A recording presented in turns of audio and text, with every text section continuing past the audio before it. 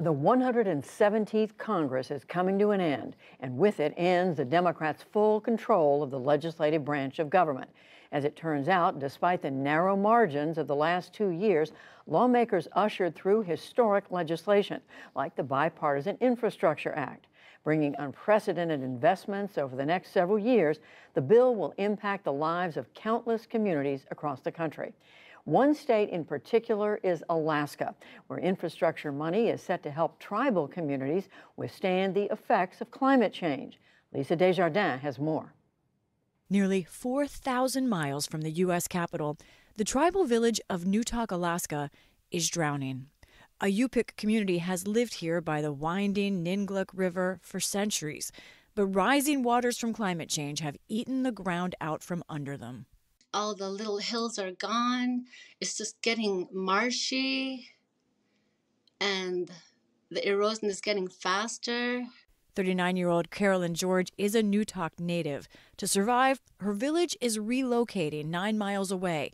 But that site can only house half the population now, leaving others like George and her kids waiting in Newtok, where erosion already has destroyed sewage and water systems. And the homes are like moldy too. We don't have running water. It's really hard. Now, Newtok is poised to get more help from Congress. $25 million from a breakthrough bill passed last year. The bill, as amended, is passed. Senators from both parties, including Alaska's Lisa Murkowski, came together to write the $1 trillion Infrastructure Investment and Jobs Act. Infrastructure is about bringing America together again. It will fund thousands of projects across the country, including some relocation of Newtok. Getting more funding from the government means the rest of us can get homes and get moved over. The community of Newtok has, they're one storm away from the school going into the river. Jackie Schaefer is a climate specialist working with Newtok for a tribal nonprofit. She says there is great need for the money from Congress, but also great urgency because the village is now split. Unfortunately, what that means is that you've separated families, you've separated friends.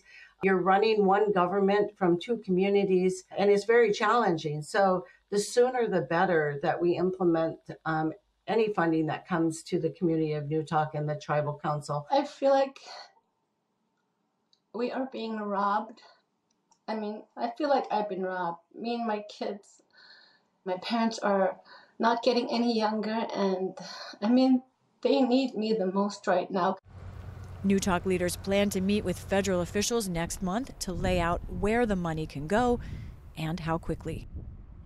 That is one project. The infrastructure bill's overall amount is 40,000 times larger. In fact, Judy, this is the largest single infrastructure bill in U.S. history. Well, it's just so important to see how that bill may make a difference in that community. But let's talk about the larger picture of 2022. To put it mildly, this was a session of Congress that was dramatic. It starts with the assault on the Capitol, historic, almost political divide in the country, but still they were able to pass major legislation, some of it bipartisan. How did they do it? Think about this. This Congress was 3 days old when January 6th happened. This is what this looked like to members of Congress. They saw House chamber under siege. They were under siege, heard the screams and shouts from protesters, heard the pounding of rioters.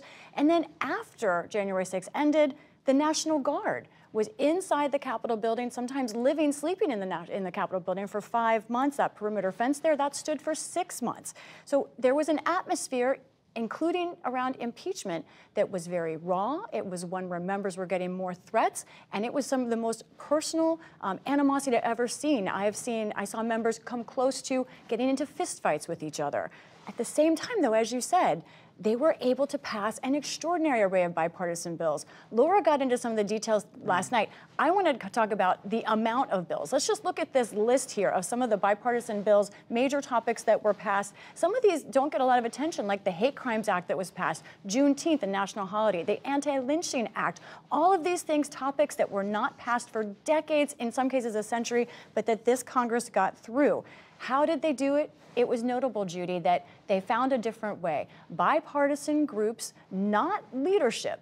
who were serious about trying to get things done, met in private, often it began with senators often, tried to work months and months to try and figure out where they could find common ground, and the leadership gave them room to do that. I spoke to Senator John Tester, who was involved in some of this legislation, about how that worked exactly. He gave an example. Here's how the infrastructure bill worked. In the end, if you would have walked into that room and not known any of us, you wouldn't have known who the Democrat was and the Republican was. I mean, I was arguing with Warner and supporting Romney. You know what I mean? This is how it worked. This is how we made, and by the way, that's the way negotiations should work. We had one another's back. We compromised. Away from the cameras, they were able to sort of let go of their partisanship, try and get things through. It took a lot of time. One thing also, that those lawmakers were texting each other on these long, extensive text chains, not the staff. They themselves were rolling up their sleeves and trying to get it done. So we talked also with Laura Brown Lopez last night about how Democrats were able to get some things done purely on party lines. They did not get support from the other party. How did they pull that off? Some massive bills, the American Rescue Plan last year, and of course this year's the Inflation Reduction Act on climate and health care.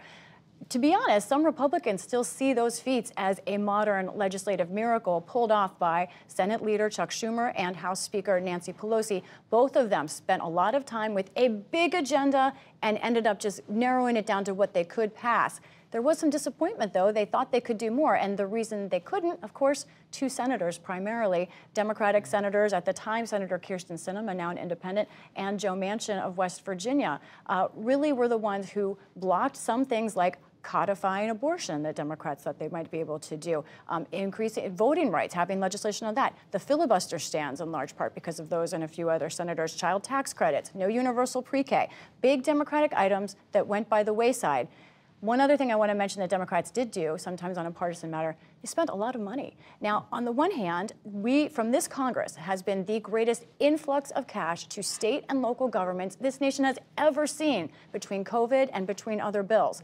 However, also a tsunami of red ink. According to the Committee for a Responsible Federal Budget, nearly $5 trillion of added debt from this Congress. Wow. So what does, Lisa, all this tell us about the next Congress? 2023, it starts in a few days from now. You won't be surprised, and we've been talking about this. I spent a lot of time thinking about this. Where are we? What do we get from this Congress into the next, which will be so different?